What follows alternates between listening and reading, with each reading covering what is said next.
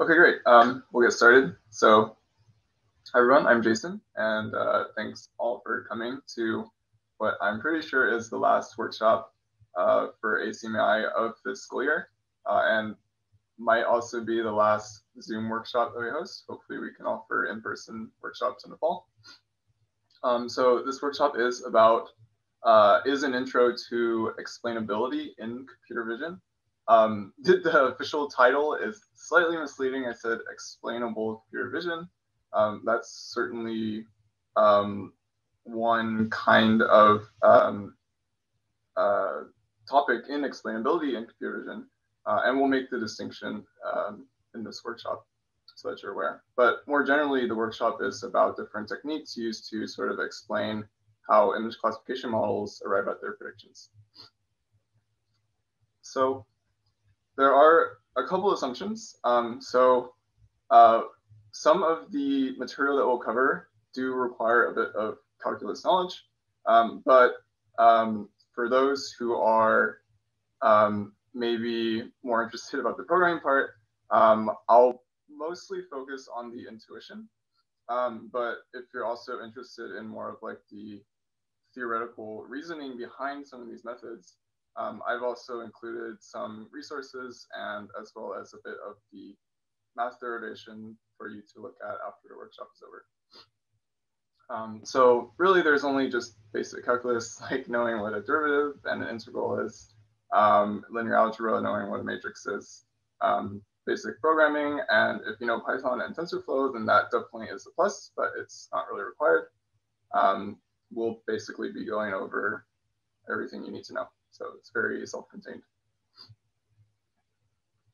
And so again, we will have a live coding component.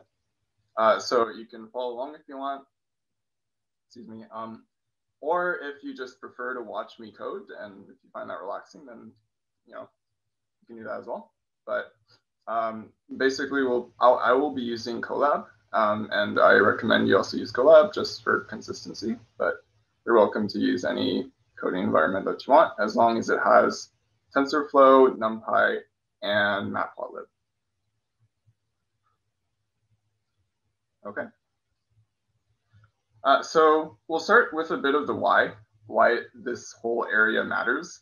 I assume that if you're here, you're either curious or you kind of already know a bit of why it's important. But basically, in image classification, we have these tools called neural networks that have emerged that perform really, really well. Like they can achieve superhuman performance on certain benchmarks that we've designed, and that seems very impressive. On the other hand, though, our models of neural networks are extremely, extremely complex, right? So, for example, here we have the stop sign and it goes through this neural network, and we might get a correct answer, which is great, right? Or we might get an incorrect answer, which might be concerning, right? But in either case, it would be really helpful to understand why the neural network thought it was a stop sign and got it correct, or thought it was a pedestrian and got it incorrect, right? It would be nice to have some kind of explanation from the neural network, right? And obviously, we can't just straight up ask the neural network, like, hey, why did you do that, right? We're at least not there yet. Maybe in the future, there will be NLP solutions to that. But right now, neural networks sort of speak a certain language, right? That is very different from what humans are used to. And so from our perspective, it can be a bit of a black box, right? And this, of course, raises a lot of trustworthiness concerns over the transparency of these models, right? Especially if you're being driven in an autonomous vehicle and the thing that's actually driving you is something that can't really easily explain why it's making its driving decisions. You might have some questions about getting in that kind of vehicle, or having your grandma get in that kind of vehicle. So we would like to have some kind of assurance that these models are doing the right thing. And so this is sort of where explainability comes in. And I'm going to give you a very brief overview because this is sort of, there's a lot of different approaches here. But the two main ones are, one, there are models that are inherently interpretable, right? So they're explainable by design. And when I say interpretable, I'm going to use that term interchangeably with explainable. They basically just mean the same thing.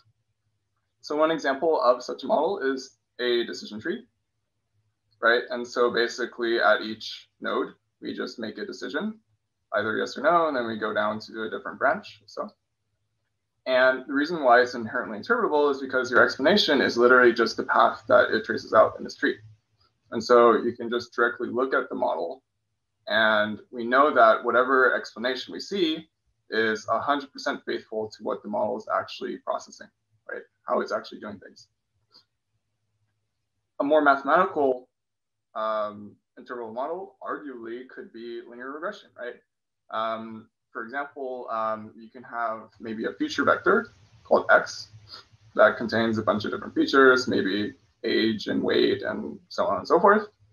And your explanation could just be the weights given to each feature, right? So maybe age is like 10 times more important than your height for some kind of linear regression decision. And there are, of course, many other more interpretable models, and some get more complex. Some build on top of these concepts.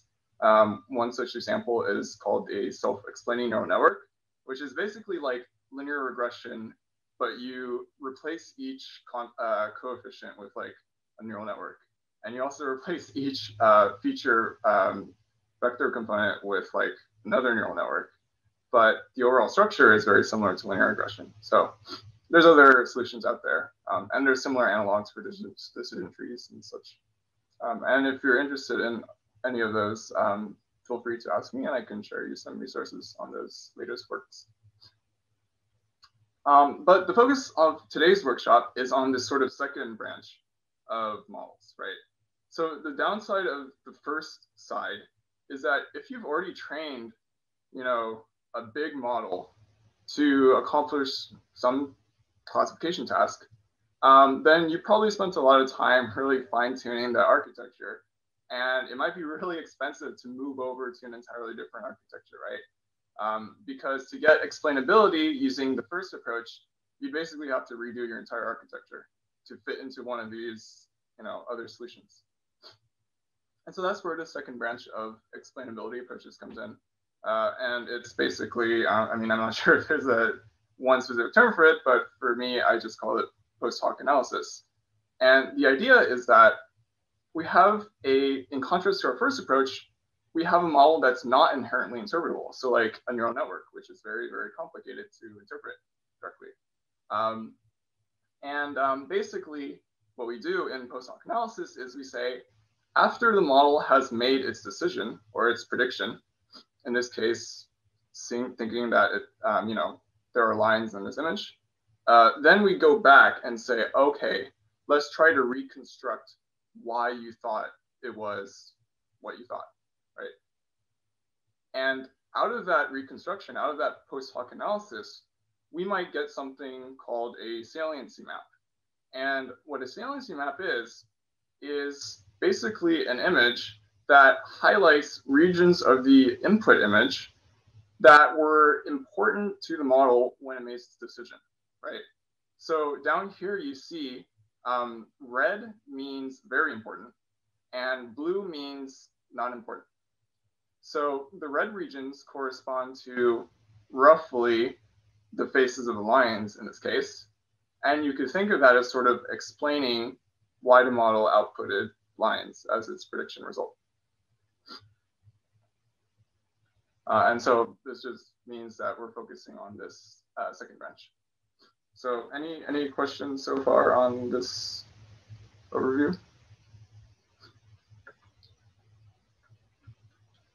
Great.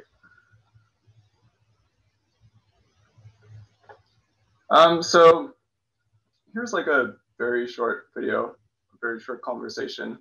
Actually, I'm not sure. Oh, shoot, I see the chat. Will the slides be uploaded somewhere later today? Yeah, I will probably share these slides right after the workshop. Is there a check-in code? Sorry, I didn't set up one. But I can probably talk to the rest of the board and we can see if we can get one. Yeah, maybe after the fact. And then if you want, I could probably send it to you after. Sorry about that. But anyways, so here's a brief conversation between Jeff Hinton and one of his colleagues, sort of on this topic of explainability. And just as a preface, Jeff Hinton is sort of trying to argue actually a different perspective on this issue, which is his response to neural networks are non-transparent. And so I'll just, wait, let me make sure my, I'm sharing my audio, share computer sound. And, okay. You're an expert, right? You can recognize that digit. Yeah. What is it? Do y'all hear this or no? It's a thumb. Why is it? It's a thumb. Now, if I say why, because it looks roughly how I would draw it. That's not really an explanation, is it? Explain to me, what is it about this that makes it a 2?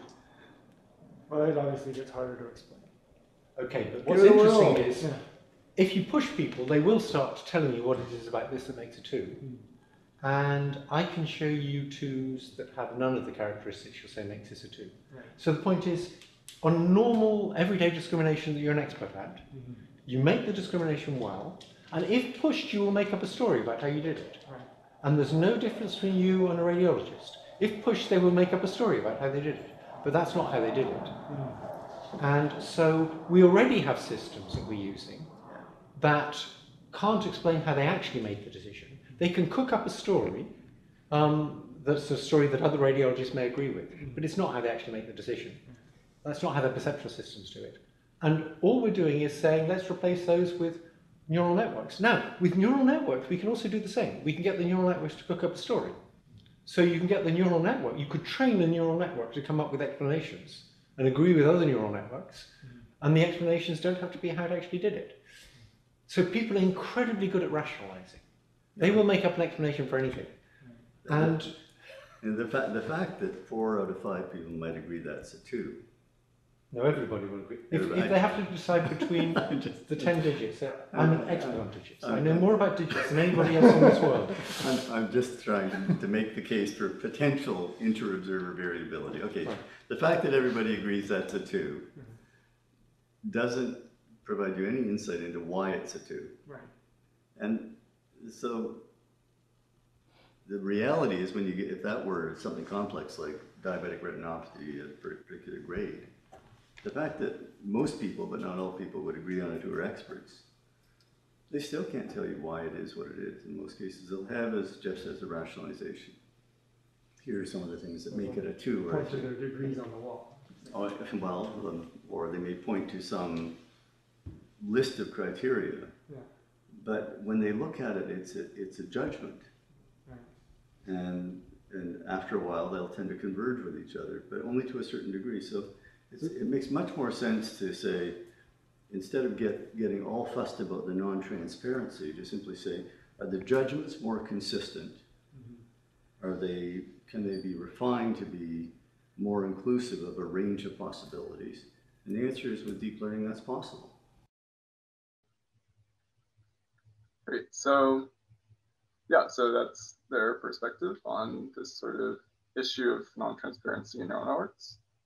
I mean, obviously, given that Jeff Hinton was the inventor of neural networks, of course, he would be very defensive about his invention. But I think, of course, you know, there's many different perspectives on this. Wait, not later again. But you know, it turns out that I mean, their points are definitely valid, and it is right to be concerned about whether your explanation is actually explaining what is going on in the model versus just making up this story that seems very convincing that your model actually knows what it's doing, right? And there's been papers that kind of explored this question. And if you're interested in those types of questions, we did a reading group session in February on this paper called Sanity Checks for Saliency Maps, and you can just search it on YouTube. That actually ends up being the first result. And there's also a follow-up paper actually sort of criticizing this original paper called Sanity Checks for Saliency Metrics. So it's not like we're doing sanity checks on those sanity checks. And they actually found out that some of the arguments they made in the original paper are, maybe require a little bit more analysis. So yeah, again, if you're interested in this sort of area, you can look into these papers. Right. And the other main point is that explanations are highly subjective, right? And this sort of parallels how we experience things in the real world, right? An explanation from a teacher for you might be good enough, but for one of your peers, they might require things to be broken down a little more, or maybe they like to think things in terms of higher level, abstractions or examples. Really, there's no one size fits all objective, this is a good explanation, right? Because how do you even define what a good explanation is, right? We can start to form criterias, and we can try to make sure that our interpretability methods follow those criterias. But at the end of the day, it's going to have some variation in what people accept as a good explanation. So that's just kind of like an asterisk on all this. There is some hand waviness to this, even though there's, there can be a lot of math. But in the end of the day, a good explanation is sort of up to you. So here's where we start to move into the coding portion. Just as a primer, we mentioned saliency maps before, and that's basically what we'll be actually implementing today. So I have some notation just so that we're on the same page when I refer to certain symbols on the next few slides. Is there an event code we can get for points? Yes, sorry. So currently I haven't set up the event code, but I can try to talk to board and see if we can get an event code. So if you came, then just DM me, and I could probably share the code with you after the fact. Yeah, sorry about that. I didn't really have time to set up the code. Oops, sorry. Oh yeah, that'd be really helpful. Thanks. Okay. So yeah, so this is just some notation preliminaries. So we can represent the output of our neural network by f of x.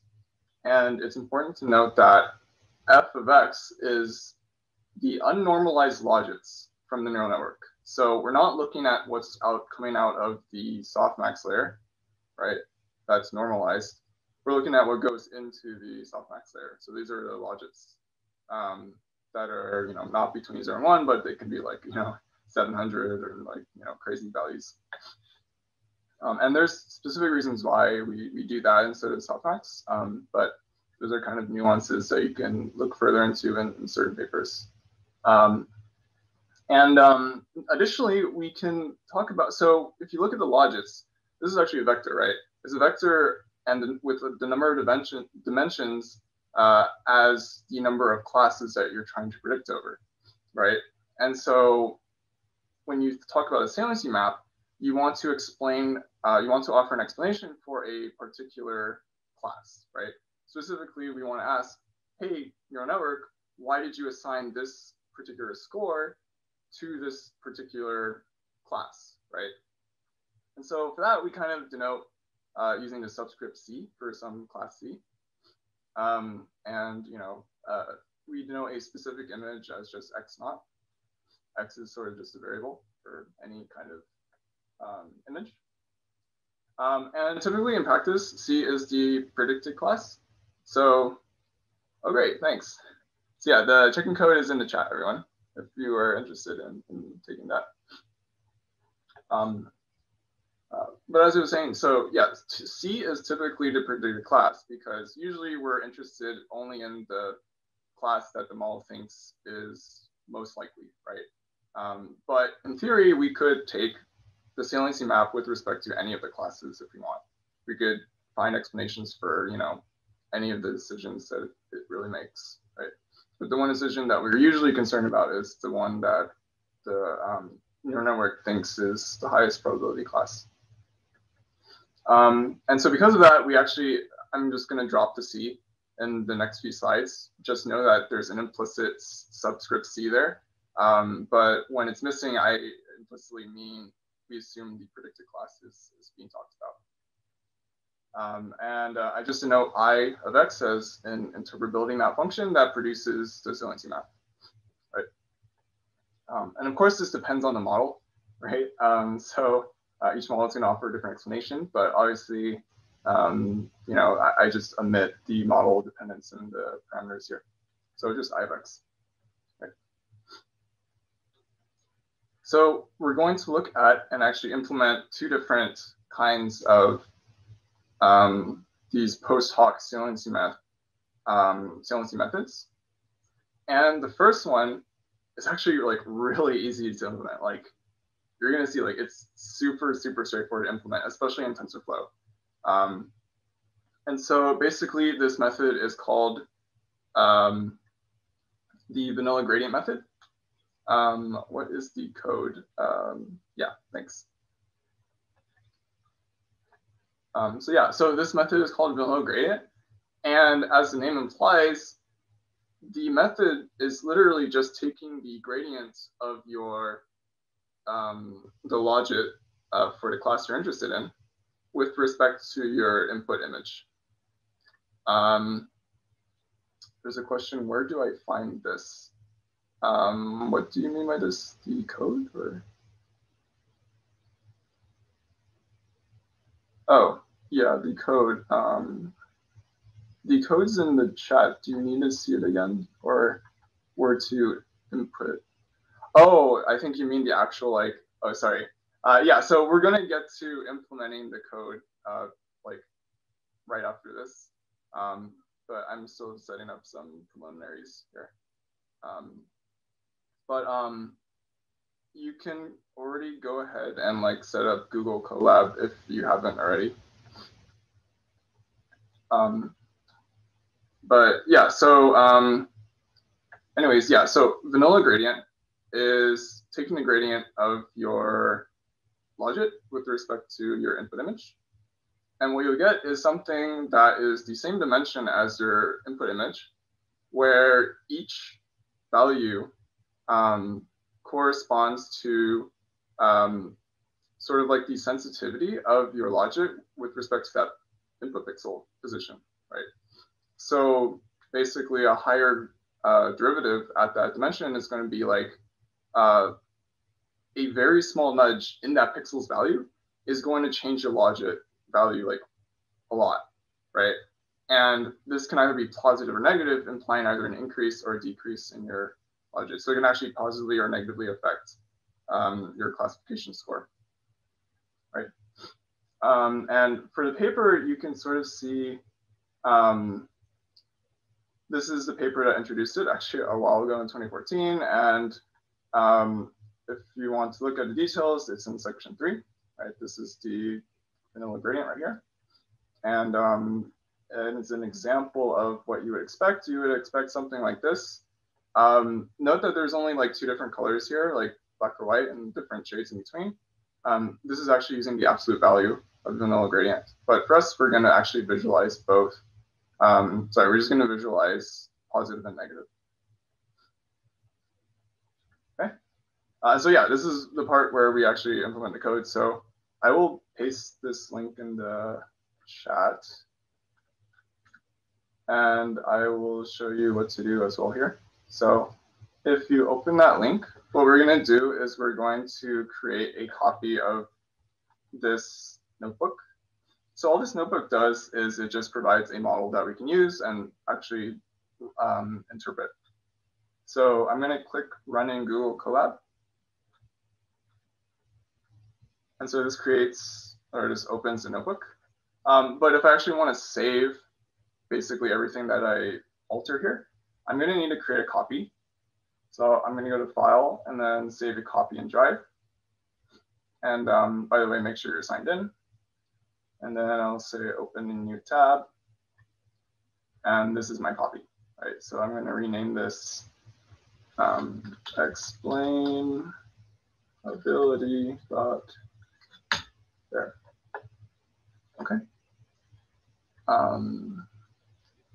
And so once you get to that point, again, like all this code is doing is just setting up a model that we can use pretty quickly. So you can just go to runtime and just run all, and it should set up a model for you.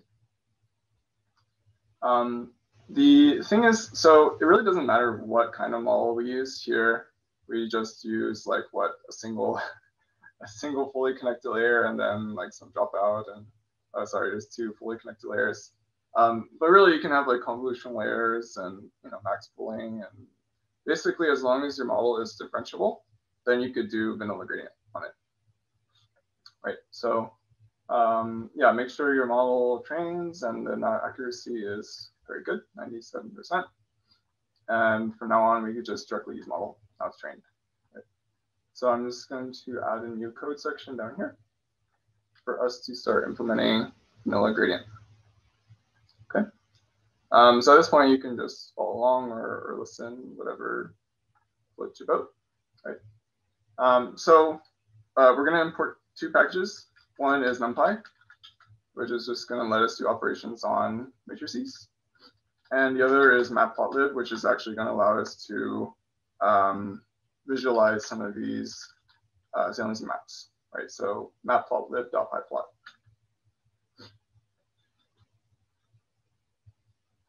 Okay. And so what I'm going to do is I'm going to create a Python function that's going to take in some image, a NumPy image, and basically return the vanilla gradient saliency map for me. And we'll actually allow the input image to either be a batch of images. Actually, yeah, just in general, a batch of images. So I'm going to say, let's see, get VG maps. I'll take in some images. Right. And so basically, our goal is to take the gradient of the output logic that we're interested in for a predicted class with respect to the input image.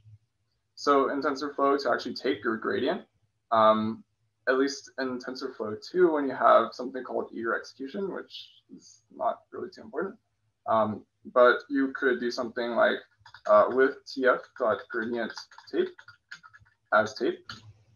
And then this creates a new scope where basically all operations here can now be basically tracked for computing a gradient. And so the first thing we'll do is we'll convert our images into, so we mentioned, let me just add for clarity. So images is a NumPy array, right, of images. Right, and our goal is to return VG maps for some images. Right, so in TensorFlow, if we want to do operations on something, then especially if we want to take the gradient, we have to make sure it's a TensorFlow tensor and not a NumPy array. If you're not too familiar with the distinction, don't worry. Just make sure that you have tf.constant around images. And then the second thing we're going to do is we're going to actually watch, we're going to have our gradient tape watch this images. So this actually makes sure that whatever we do on the images, whatever operations we do, is going to get tracked by our gradient tape, which means when it comes time to actually ask, TensorFlow, hey, can you compute the gradient of this? It's going to go back to the tape and look at what it was tracking and then make its computations there. All right, so now we're tracking it. Let's get our logits, right? So let's actually perform some operations on our images. So we're just going to pass images into model. And this will give us sort of a tensor of size, your batch size times 10, right? Because we have 10 classes. So of course, we're interested for our purposes in just the predicted class, right, which is just sort of the maximum score. So I'm going to create a new variable called pred, which basically just is the argmax of the logits over the last dimension, which is the first dimension is your batch. The second dimension, there's only 2 dimensions. The second dimension is your logits. Okay, and finally, I'm going to say that f is going to be basically we have our logits and we want to sort of index into it using pred, which is our argmax. Right, so for example, if pred returns like 7 for some image, that means the model thinks it's a 7. And so we want to index into basically the 7th value in the logits. Right, so we can do that using tf.gather, which is basically like indexing. First one is our array, and second one is our indices. And I'm also going to add batch dimt equals 1 because we're allowing for a batch of images. Right, and last thing is just we actually need to compute the gradient. And so here's where it's basically super easy in TensorFlow. What we're going to return is we're going to refer to our tape, and we're asked it to compute a gradient. And basically, this is dy dx, right? The first argument is y, so in our case, it's f. And the second is we want to take the gradient with respect to images. And actually, that's pretty much it, right? This gives you the vanilla gradient map. Okay. And so what we can do is we can say, let me say vg maps equals get vg maps. And then for images, the notebook actually already loads in mnest. So we can just say from x test, which let's check out the shape here. Yeah, so we have 10,000 images and they're each 28 by 28. So since this expects a batch of images, we'll do like x test, maybe like the first 5. Images is not defined. Oh, I see. Images. Cool. And so let's see. As we would expect, we get 5 vanilla gradient maps, each with the same dimensions as the input image. And so let's actually visualize some of these maps. So to visualize something, we will use pyplot. So we'll say plot.imshow to show an image, and then we'll just pass in our image. And in this case, let's first visualize the original image. So x test, we'll say first one. And the color map is just going to be gray. We'll visualize this in grayscale. And so the first image is a7. Now let's view the corresponding vanilla gradient map. And we'll pass that to pyplot imshow. And so here, we could do gray, and that's what we saw in the paper. But again, when you take a gradient, it could either be positive or negative. So we're going to do both. And we're just going to use the blue, white, and red color map. So blue corresponds to negative, and red corresponds to positive, and white is just neutral or 0. Right? And so this is your vanilla gradient map. And maybe you can see roughly a 7 here, but again, this is why explanations are highly subjective, right? And actually, if you wanted to overlay your vanilla gradient on top of your original image, you can stack these together and then just pass this parameter called alpha so that there's some transparency in between, and then you can kind of overlay them on top of each other, right? And so you can do this for like different images, right? So you can do it for a second image and get the corresponding vanilla gradient map, and maybe you could sort of see a 2 here. I don't know, it's kind of subjective. And so you can overlay on top, and you make what you will of it. And yeah, I mean, you can play around with that, but now you have a function that implemented vanilla gradient method. And this is super easy because like TensorFlow has a feature called auto diff. or auto differentiation, which basically is going to compute all those complicated gradients for you, right? All the chain rules and stuff. So you don't need to worry about that, right? So super handy if you want to implement this yourself. That's great. So any questions at this point, or anyone wants me to go over a portion of the code or anything?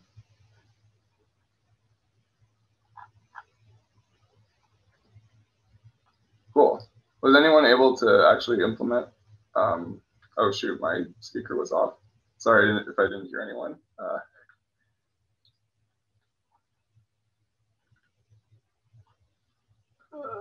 Okay, I think everything's okay.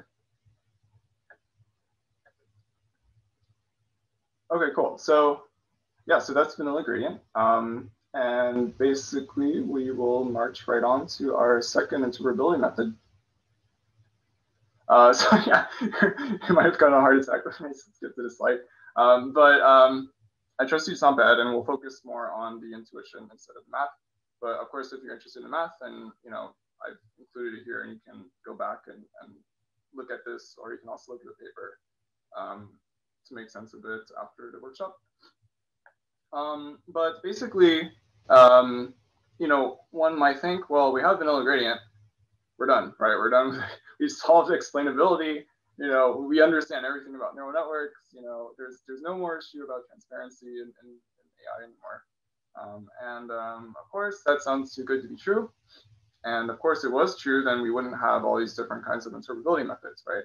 Reality is, each one is going to offer different pros and cons, different cool features, if you will. Right? Some might have more limitations than others. Some might be more general, etc. Right?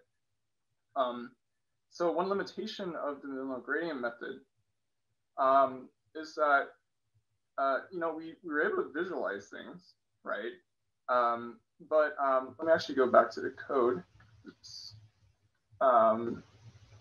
If we actually inspected, hold on. If we actually inspected the values of here, dot numpy, right? We get all this stuff. And, one question you can ask is, well, how do I interpret these numbers, right? What do these mean, right? And, especially if I look at another one, oh man, these values look even bigger than the one before. Does bigger mean better? How do I compare across different, interpretability maps, right? Or is it relative to within the same map, right?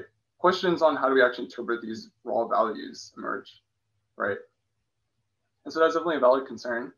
And if you wanted to add numerical interpretability, right? If you wanted to, be able to look at these numbers and say, oh, now they have meaning, then we could use something called integrated gradient.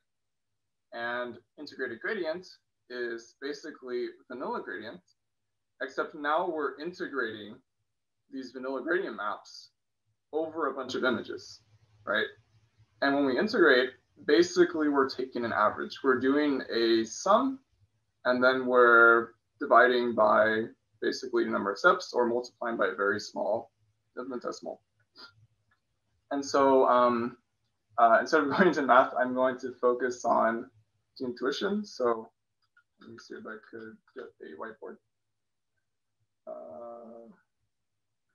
Great. So basically, here we are in image space. Let me put in some text, image space. And say that we have our target image somewhere out here, and we'll call our target image x naught. All integrated gradients is saying is that we have some reference image out here called x prime. And typically this reference image is something unimportant like the all black pixel image, right? So, oh my God, imagine this is all black, right? And the idea is that f of x prime hopefully is approximately 0, although in practice I've seen that it's not really the case, but whatever. Hopefully this is, so unimportant that we just give it 0 score. And all integrated gradients is saying we have some path in image space, could be crazy, whatever, from x prime to x naught. And for each image that we encounter in our path, I'm only doing a sample of images, right? We have some interpolation between these two images, right? So maybe this is like a 7, and this is the all black image. Well, then maybe something in between is like sort of like a 7, but it's like still got elements of like the black stuff in it, and like, it's kind of weird, right? And then maybe this looks a little bit more like the 7, and then maybe this is more like the black stuff, and this is maybe more similar, right? But yeah, basically we're moving through this image space, and we're saying, for each of these images, we can get the VG map of this, right? VG of x naught, or I of x naught, sorry, I VG of x naught, right? And then we can get the interpretability map for this one, interpretability map, blah blah blah, right? You can get your interpretability map, etc., etc. And basically, what we're saying is that let's average all of these interpretability maps over this path. Right, so let's take our interpretability map, right? So for each of these, like, we basically combine them all into a single IG map, right? Interpretability map of IG, right? And this would be of your target image. But of course, we know this with respect to some baseline image, right? And hopefully this should be like something like, well, maybe not that clear, but something that's like roughly 7 shaped, right?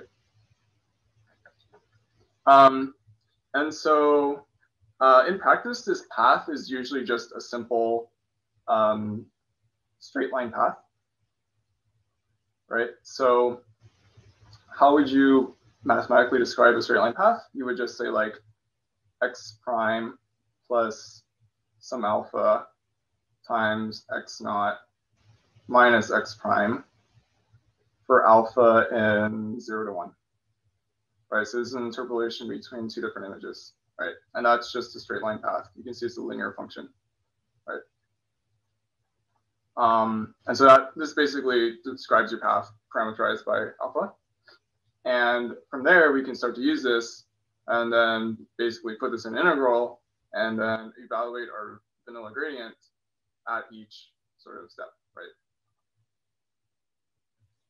So why the heck would you ever do this, right? It seems very computationally intensive. Like, instead of whatever the cost was for evaluating VG, now we do that times like, a lot, right, to evaluate an integral over some path. Well, the advantage is that now you have a numerical interpretability, right? Because it turns out that if you look at each individual pixel in your integrated gradient map, right, and you sum them up, so IG sub I, the ith pixel, overall I, it turns out that this actually equals the difference between your classification score for your target image and the classification score for your reference image. And you see here why we'd want this part to be 0, right? So that we can sort of interpret this as like maybe being more of an absolute value. And so why is this cool?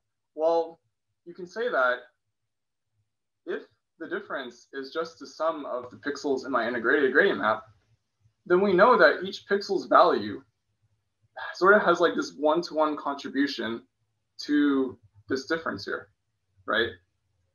And so you can say, oh, this integrated gradient value is like, 5% of this difference. Or in other words, it accounts for like 5% of why we gave it the score for x naught, right?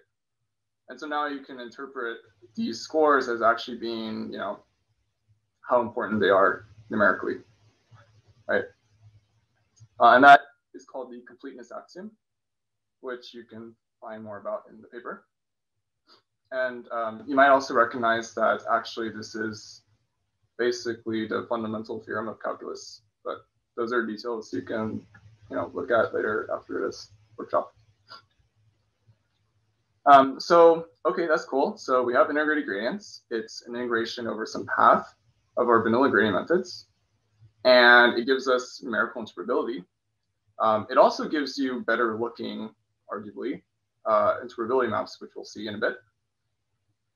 But how do you actually evaluate this in practice, right? Like, you can't just give, Python an integral and say, evaluate this, right? Because obviously, you have like infinite amount of values to evaluate along the path, right?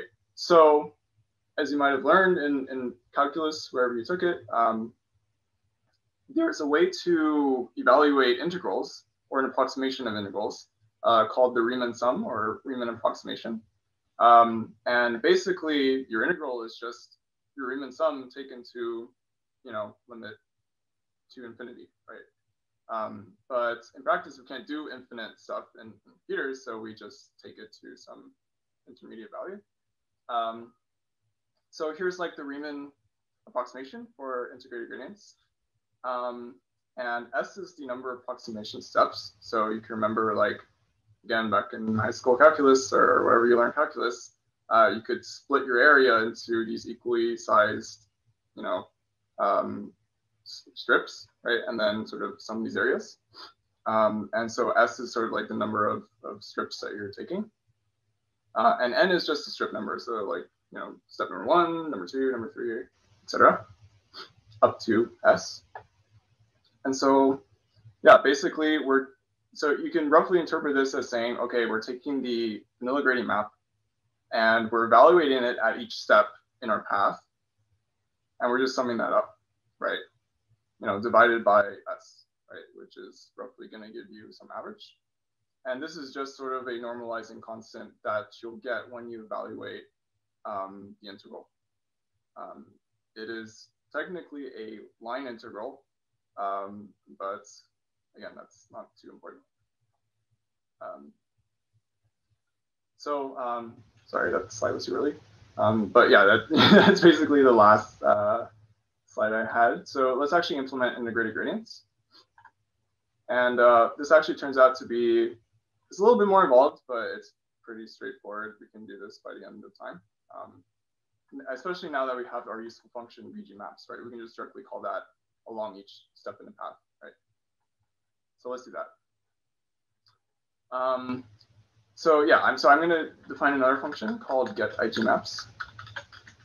And this is going to take in the images as before, but we also need our number of steps in our approximation, right? In our resolution. So I'm just going to, for clarity, say S is the number of approximation steps, right? And yeah, our goal is to return the IG map for some images, where images is the images to find the map for. Right. So, okay. So first thing we need to do is we need to convert our images to TensorFlow tensor, right, as we did before. So I'm just going to pass this into TF constants. And this time, since we're going to do operations on the image, I'm going to make sure explicitly that it's a floating point value that it's being interpreted as. We also need to find our baseline images. So we're just going to set those to be the all black images or just the 0 image, right? And it's going to have the same shape as our images. And I'm also going to make sure it's a floating point. And as you remember, there's a difference. There's this normalizing constant in front, which is just the difference between the two. So I'm just going to say, okay, let's subtract those two. Let's subtract images and baseline. Let's see what else can we define. Okay, there's this like other constant here, which is 1 divided by like your number of steps. So I'm just going to say div equals tf dot divide. Sorry, just do tf constant 1 dot s. And then since we're also going to use s later on, I'm just going to make this a TensorFlow constant. Okay. And so now we're actually going to do the sort of loop that's going to get us to our approximation. So I'm going to define a helper function called approximation step. And it's going to take in our current step number as well as our accumulated result, which is basically our current sum. So basically this computes one step in the approximation, where n is the step number, and current result is your current sum. Right. Okay. And so let's see what else we can define. Okay, so obviously we're going to need to get the interpolated image. So let's first get this n divided by s thing. So we're going to say n underscore s is just, oops. We'll divide, so I'm going to cast these two floating points just to be safe. So we'll have like n and then tf dot float 32 and s tf dot float 32. Okay. And then our interpolated images is just going to be adding the baseline with, our alpha, which is in the approximation just n over s, times the difference. And now we can get the VG maps of our interpolated images. And we could just call our get VG maps function here. Interpolated images. And so our step result is just going to be multiplying our normalizing constant. So we're going to multiply diff times this vanilla gradient times this other constant here, right? So we're going to multiply our VG maps by n over s. Sorry, not n over s, div, because we already defined it there. Okay, and then what we're going to return is sort of like the next step, right? So we're going to increment n by 1. And we're going to use this in a while loop, so it's going to make sense why we do this later on. And we just add our step result to our current result, so it's an accumulated result. Okay, so now we actually do our while loop, and in TensorFlow, you can just use tf.while loop. So these are just matching these two things, and we only care about the result and the final result. So I'm going to say tf.while loop. And so the first thing in our while loop is our condition. So it takes in our parameters, which is just n and the result, but we don't care about our result for our condition. And we just want to make sure this is less than or equal to the number of steps, right? So our current step number is equal to less than or equal to the number of steps.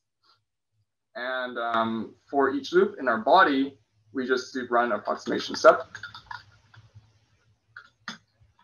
And here's sort of like the initial values. So our step number 1 is just 1, and our starting accumulated result is just zeros, right? Just 0. So we're just going to do, zeros with the same shape as the images. And I'm going to make sure this is a floating point. Right? And then finally, we just return result, because this gives us our final accumulated result. Okay. And then basically, we can now test, hopefully, if everything works.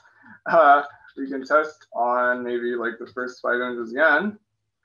And for approximation steps, we'll just say like 20. I don't want to take too long. Baselines is not defined. Let's see. Oh, baseline. Okay. Baselines. Where's that? TF subtract. Right. Okay. Bingo. All right. Hopefully this works. And then let's actually visualize some of these images. So plot.im show IG maps 0. CMAP equals blue, white, and red.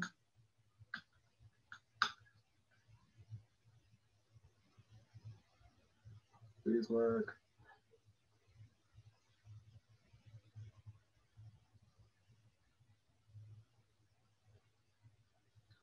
See, I don't know why it's not. Okay.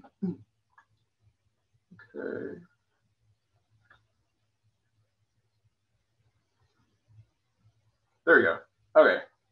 Bingo, right? It looks more like a 7 compared to our other one here, where we just said like, right? So it looks more like a 7, which is good. IG, and even in the paper, they claimed like, let's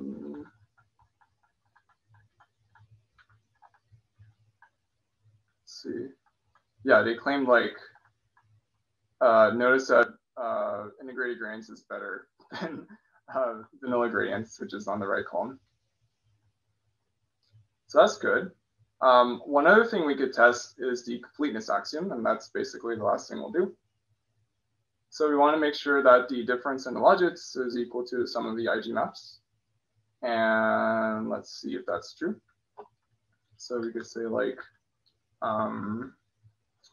let's see. So we have our target image.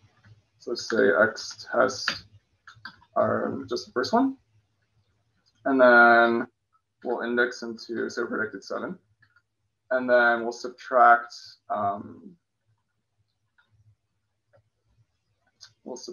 the zeros. So np.zeros, and then I'll just take the same shape as this. And then we'll say this numpy is 11, and then we'll just sum the values in here. tf dot, actually we just use np dot sum IG maps. Yeah, and so the sum of the values is very close to the difference, right? So we verified numerical interpretability works as well. And so, hooray! Yeah, we've implemented this, and you can see like you could do this for other numbers too, and you know they all look pretty good. So that's it. That's pretty much, you've integrated your gradients, and you've got your second method here. And yeah, that's our workshop. If you have any questions, feel free to let me know now. Otherwise, thanks for coming. And yeah, if you ever want, I'll post the slides too on Discord after this. Yeah, feel free to DM me if any of the stuff on the slides that you look at later doesn't make sense, or you want to chat about any of the things we covered.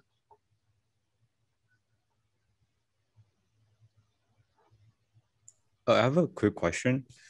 Do you mind going back to the paper?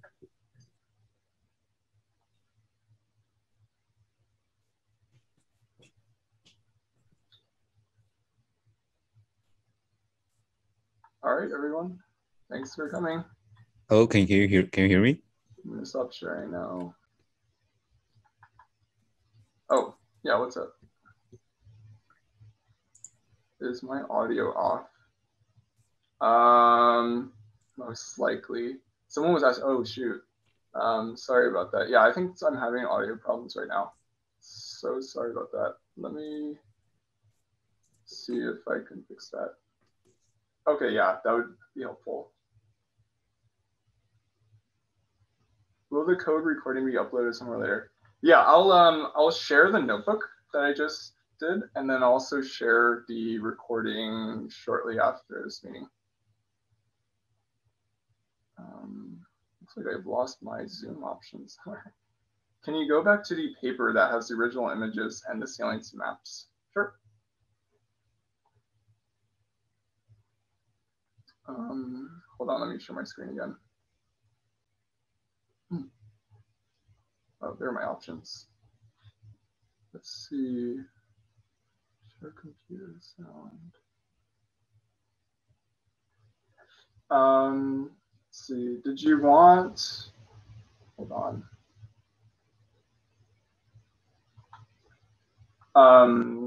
Which paper? This paper or this one? The vanilla gradient one or the integrated gradient? The vanilla gradient one, it looks like this one. The first one? Okay, great.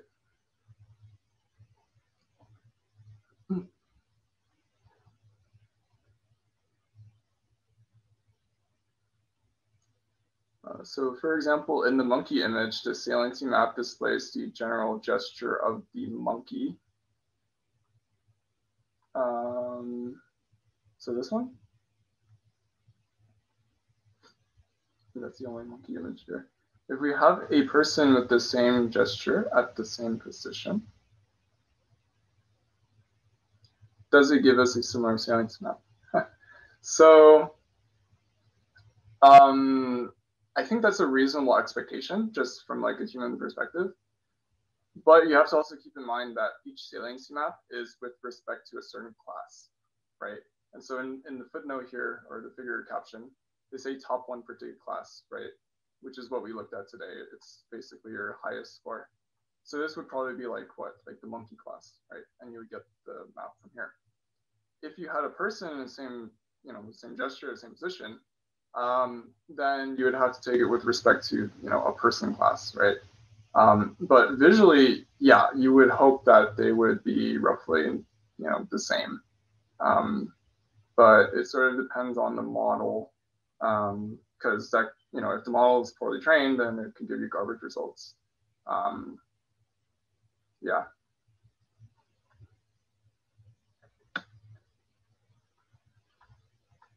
Great. No problem. All right. Does anyone else have any other questions? Yeah, sorry if I didn't catch anyone like speaking up throughout the workshop. My audio is being really weird right now. Yeah, I didn't mean to ignore anyone. I just, having technical difficulties. The saliency maps are only used for post hoc analysis, right? Yeah, so would there ever be a situation where vanilla is better? I mean, one advantage of vanilla is that it's super simple, right? It's super efficient to compute, right? And, there are occasions where, vanilla gradient might suit you just fine if you need something quick and dirty. Vanilla gradient also, if you look at some of these papers, it turns out that vanilla gradient does a really good job at being faithful to the model. So it sort of addresses Jeff Hinton's concern that there might be some difference or it might be cooking up a story. Turns out that vanilla gradient is actually pretty truthful about what's going on in the model. So that's sort of like one advantage compared to, I think integrated gradient is also faithful, but there are other methods that are more questionable. So vanilla gradient is sort of like the old reliable, I think, of saliency maps.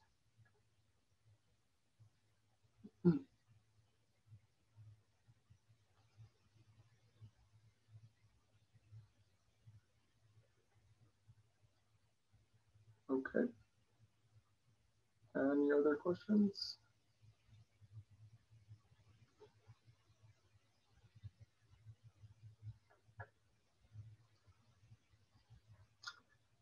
Yikes, I'm gonna have to fix my audio.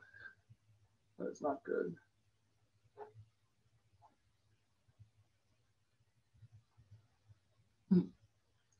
So it's likely if you're getting garbage with vanilla, integrated or other methods won't give you any better results.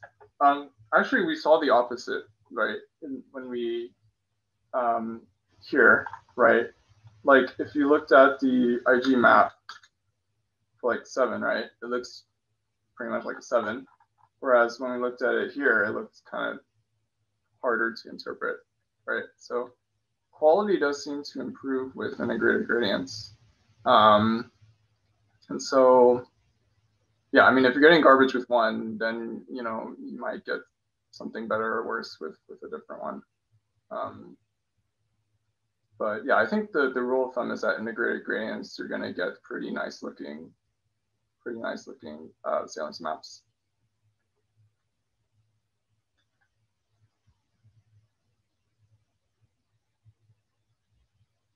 Sure, no problem.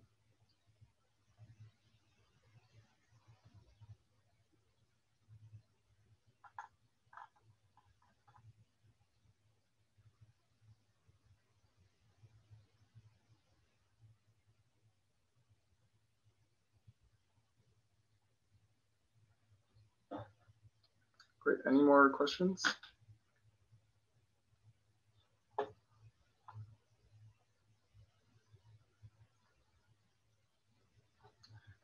Okay, great. I'm going to let y'all go. So thanks again for coming, and good luck with finals, everyone.